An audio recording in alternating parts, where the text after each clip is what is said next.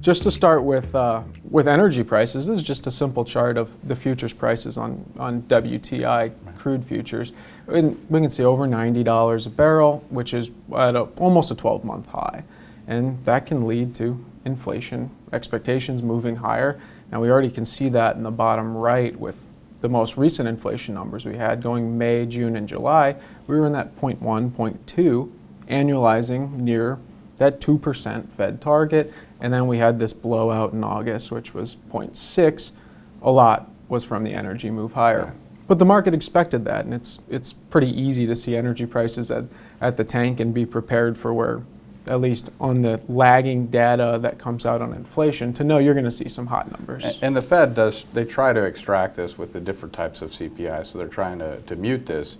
But a lot of people, I think rightly, call an increase in energy prices a consumer tax. Because it's really embedded in everything. Whether you're at the pump or not, doesn't matter. All of your goods that you're getting have to be shipped.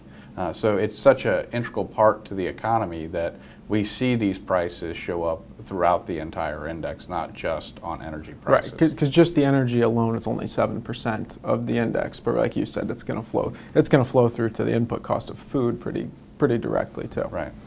And we can look at what you just said, which is that acting as a tax. So the red line of this chart is gasoline as a share of disposable income.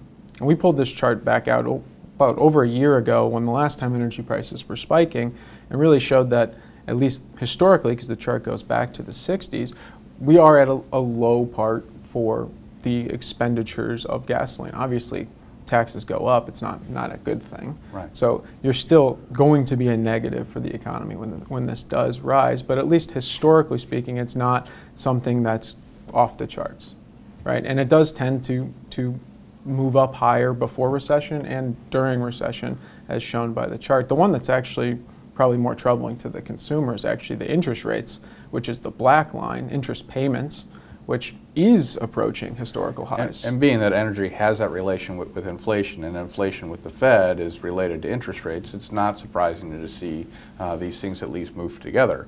You could say that energy causes a recession because inflation goes up and the Fed raises interest rates, which causes a recession. And we really haven't seen that effect yet.